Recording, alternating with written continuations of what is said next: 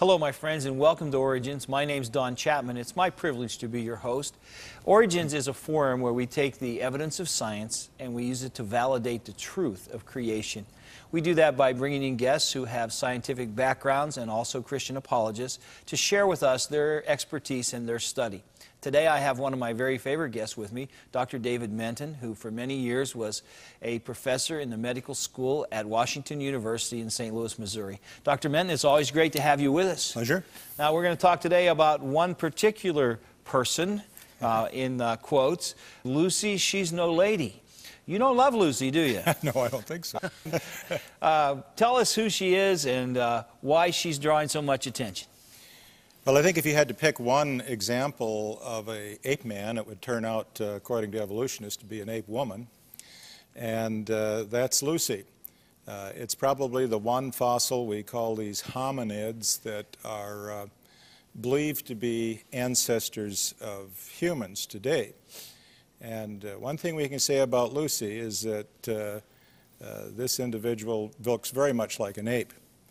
In fact, it's kind of intriguing. When I say Lucy, she's no lady, I mean that literally we now have pretty good evidence that this fossil primate is a male, not a female. So that pretty well documents our premise right off the bat. But in addition, you're going to tell us that not only is she not a woman or female, but she also is no human. Is that right? Right. You see, there's a whole cast of characters, Don, that are supposed to be ancestors of humans in the fossil record. But as Richard Lewontin said, who's an evolutionist at Harvard University, this evidence that comes from the fossil record to try to show that this or that fossil is an evolutionary ancestor of man is not that reliable. To quote Dr. Lewontin, who is an evolutionist, he said, despite the excited and optimistic claims that have been made by some paleontologists, that's people who study fossils, no fossil hominid species can be established as our direct ancestor. One of the things that has been hardest for me to accept is just the lack of evidence, then after that, the lack of credibility by much of the evolutionary community. What we've done on the cover of Time magazine and other places to make the general public believe that we have this half-ape, half-human person is really very disingenuous, isn't it? Yes, but I have a recommendation for everybody, and that is look carefully at the dotted line. Okay, show us what you mean by that. Watch the dotted.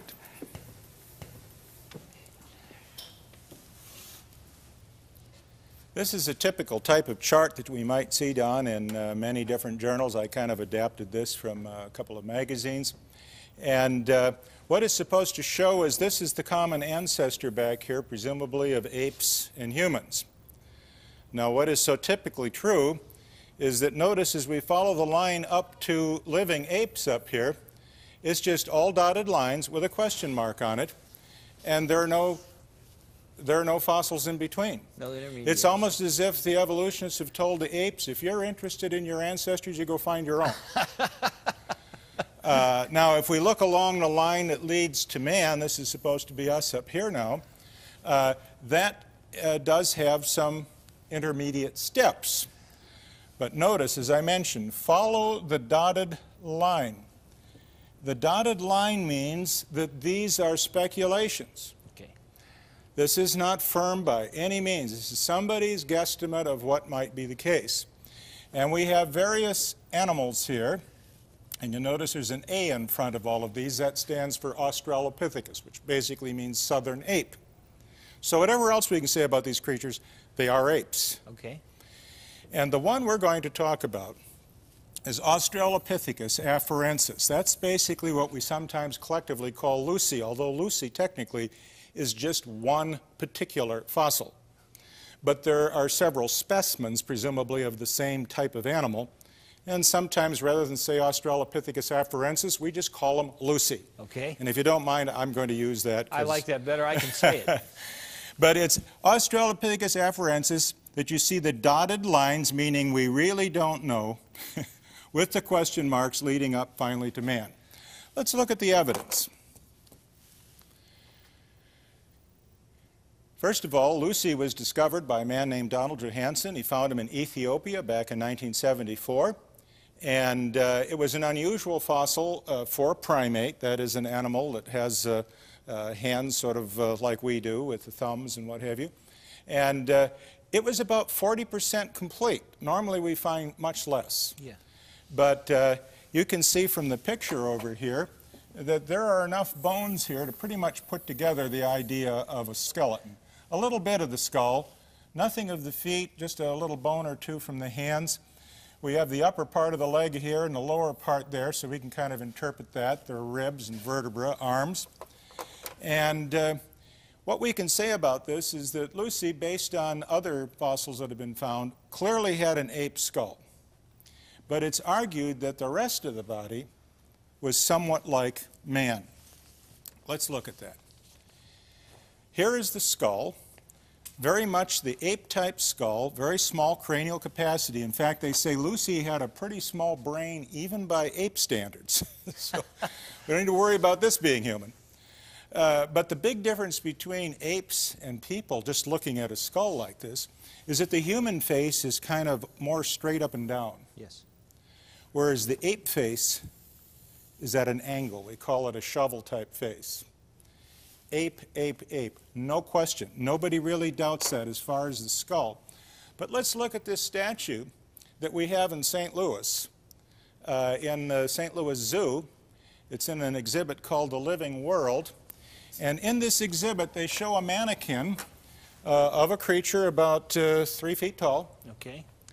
And I've watched the children go through the zoo with their teacher, and they say, "Oh, look, Miss Ferguson," or whatever the name might be, an ape man.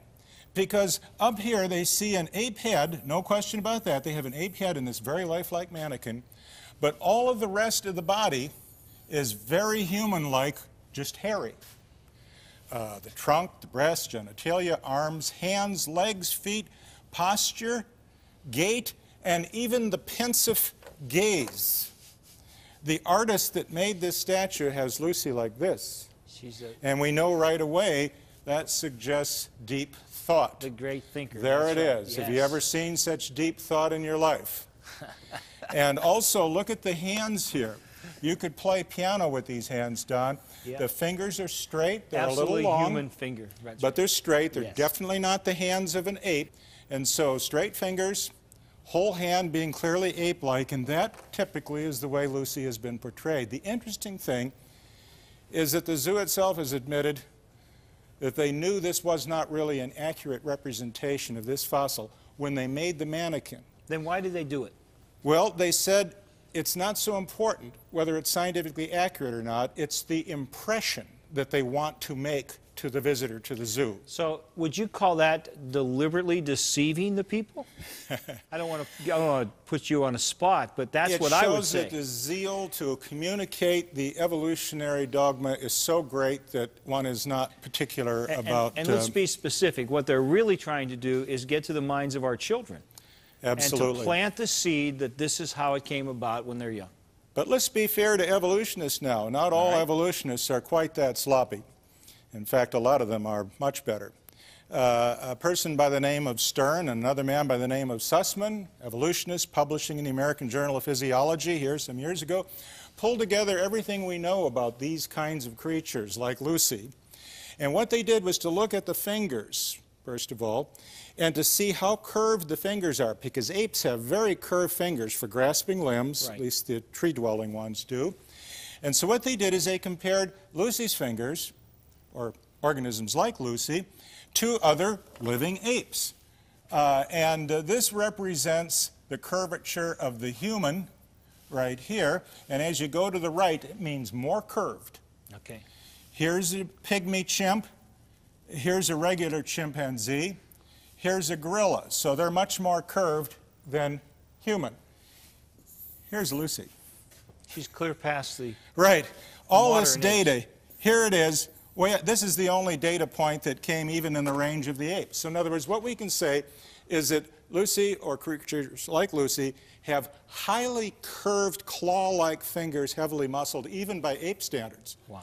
Nothing like human. That was the conclusion of the authors. They said that the hands were surprisingly like those of a pygmy chimp.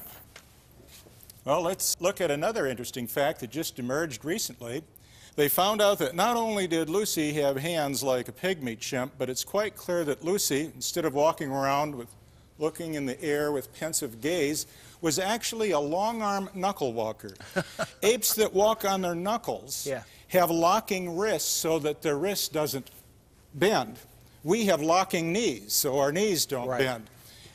Knuckle walkers have locking wrists, and Lucy was a knuckle walker. Is clearly a knuckle walker. Not exactly the pianist you saw in your Not the way they mannequin, portray it in the museum. Yeah. Now look at these feet, Donn. Crack me up. Have you ever seen a foot like that? Yeah. Just kick off a shoe. You'll see a foot like maybe not that hairy. These are human feet. Yes, they are. What do we know? Lucy didn't have feet that were even remotely like this. No. Back again to Stern and Sussman. They looked at the curvature of the toes, and the long and short of it is, just as we saw before, here's the curvature way out here for Lucy. This is the human way back here. These are apes in the middle. So she had even more curvature than the apes. Yes. Both the toes and the feet are heavily muscled, very curved, and the hands have locking wrists. No reason whatever to show Lucy like so. No. Well, it actually even gets worse than this as we go along.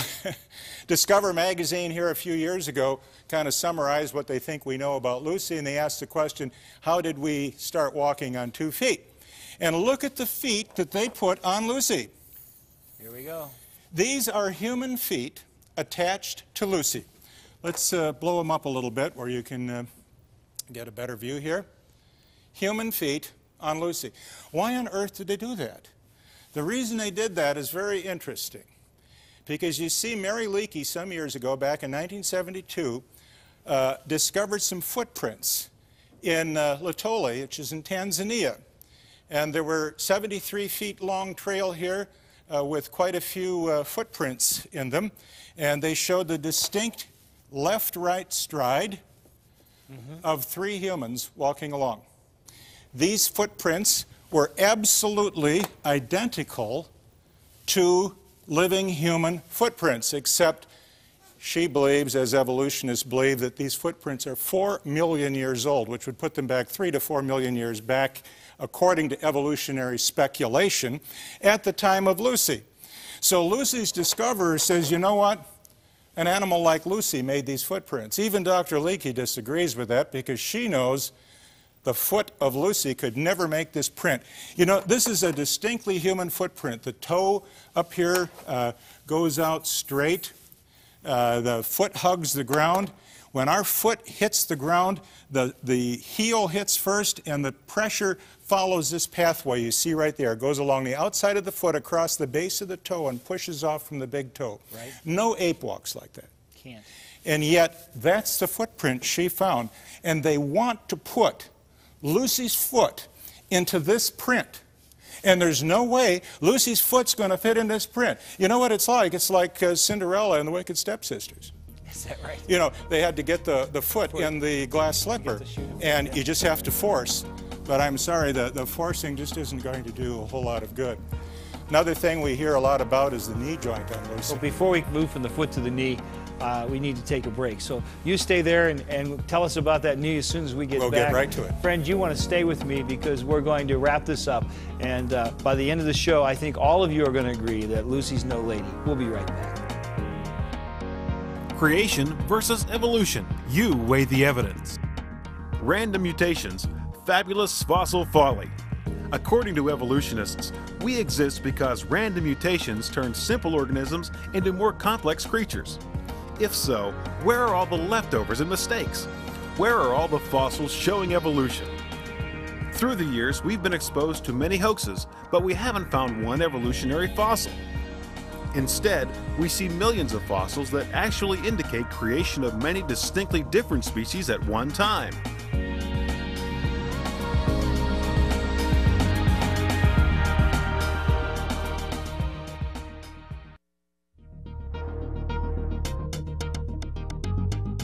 Today's guest on Origins, anatomist Dr. David Menton, is a speaker for Answers in Genesis. Audiences enjoy his well-illustrated presentations on a variety of fascinating topics. Many of these lectures are available on DVD.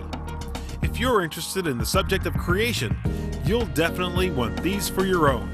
Orders are being taken at 800-778-3390. You can also write to Answers in Genesis, P.O. Box 510, Hebron, Kentucky 41048. Or visit the website at www.answersingenesis.org.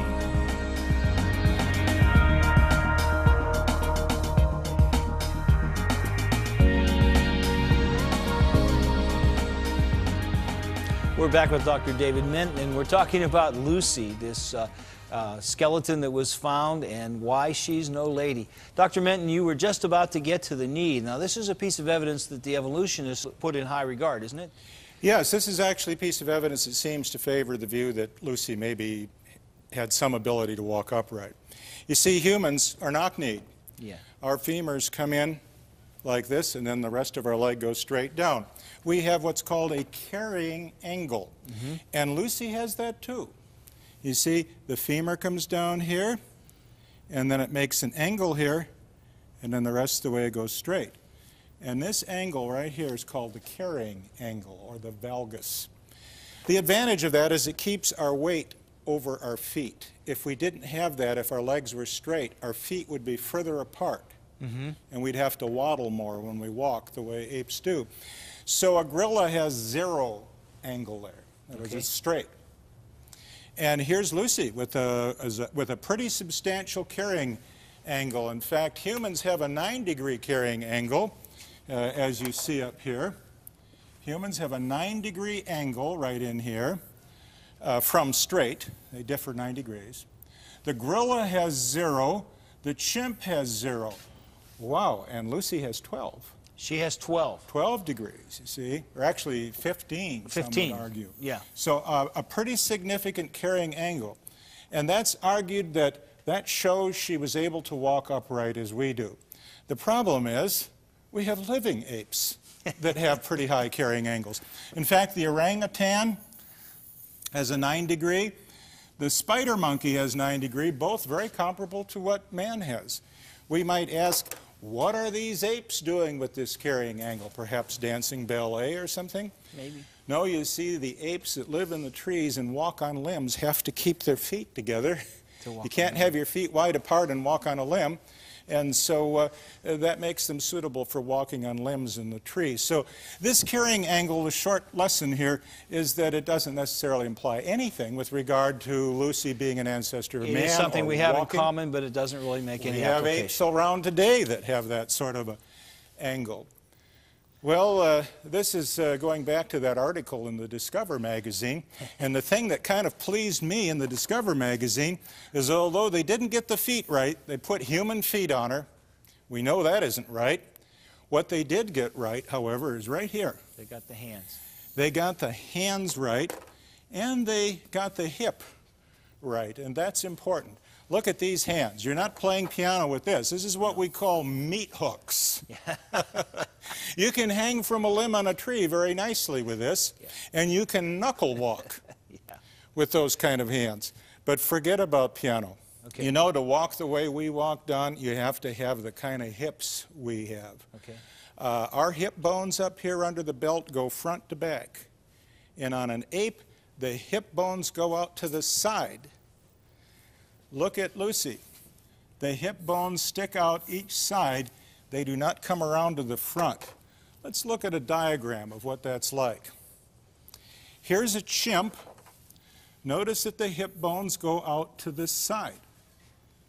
But on humans, those same bones, it's called the iliac bone, comes around to the front, almost like a steering yoke on an airplane.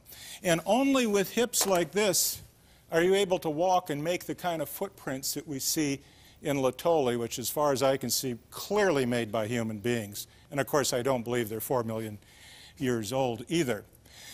Well, on that note, I would conclude that Lucy is certainly not a lady. In fact, the evidence now is that Lucy was actually a male ape, and certainly not something becoming human. Why do we make such a big deal out of finding a fossil of an ape that's clearly an ape? It would seem, Don, that man very badly wants to believe that he has come from a bestial or animal ancestry. If we can believe that, apparently the payoff or the plus side of that is that we really are then no longer accountable to a creator. After all, we're just animals. If we behave like animals, if we come up with our own morals and values and what have you, we are not accountable to a creator. We just take our bias to our digs with us and find evidence that suits us, or if the evidence doesn't suit us, we try to make it suit, and then we convince our kids of that. That's right. I'm not arguing, Don, that everyone who believes in evolution behaves like some sort of animal or anything. But it does free up man from accountability to a creator. Absolutely. You know, we can look at the effect of this kind of mentality on certain individuals, and it's pretty sobering. I'm sure you've heard of Jeffrey Dahmer. I sure have. He was interviewed on the Stone Phillips show here a few years ago, and on the show, this is what he had to say, and it's, I think, pretty sobering. If a person doesn't think there is a God to be accountable to, then what's the point of trying to modify your behavior to keep it within acceptable ranges? And his behavior was not in an acceptable range. He killed people and ate them. That's right. He goes on to say, that's how I thought anyway. I always believed the theory of evolution as truth, that we all just came from the slime. When we died, you know, that was it. Nothing. What this is saying to us is that ideas have consequences.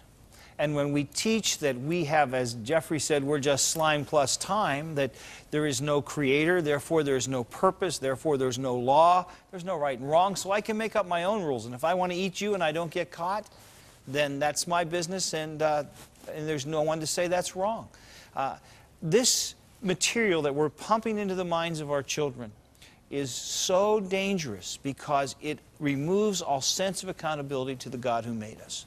I think we could conclude that ideas have consequences. That's right. The ideas that God gives us in Scripture have consequences, and the ideas of man that we are just a beast, that we are accountable to no one, that we decide for ourselves what's right and wrong, can lead to some pretty disastrous results. So the worldview that you have become lenses through which you look at the evidence.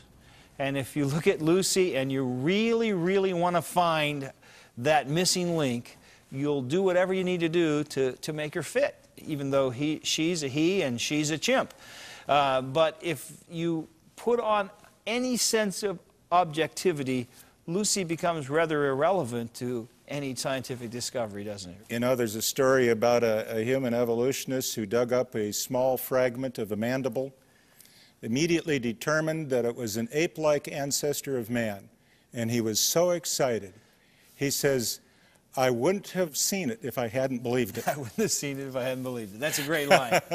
You know, my friends, I just want to thank Dr. Menton for coming and sharing this with us. His scientific insight into how people are made and what makes us human is a tremendous blessing for all of us as we look through his eyes at the evidence regarding Lucy. I want to caution you as you're looking at textbooks with your children, as you're looking at the Time magazine that comes into your home, be a little skeptical. Look for those dotted lines and look for those subtle sentences that try to take theory and make them appear as fact.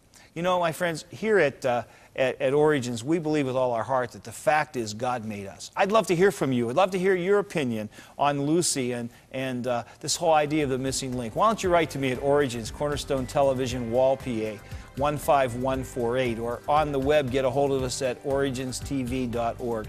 We really value hearing from you.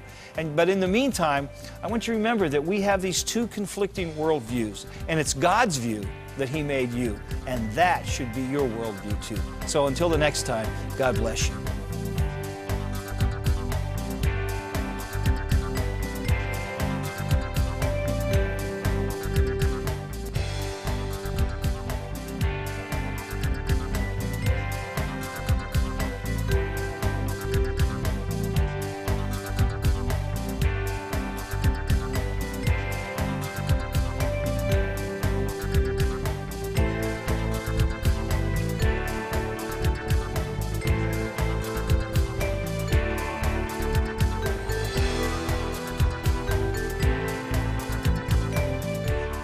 Thank you for watching this edition of Origins. If you'd like a copy of the PowerPoint information presented today, you can download a PDF file of program number 817 from our website at www.originstv.org. Or for a DVD of this series, send a $12 donation to cover shipping and handling and write to Origins Program, number 817, Cornerstone Television, Wall, Pennsylvania, 15148.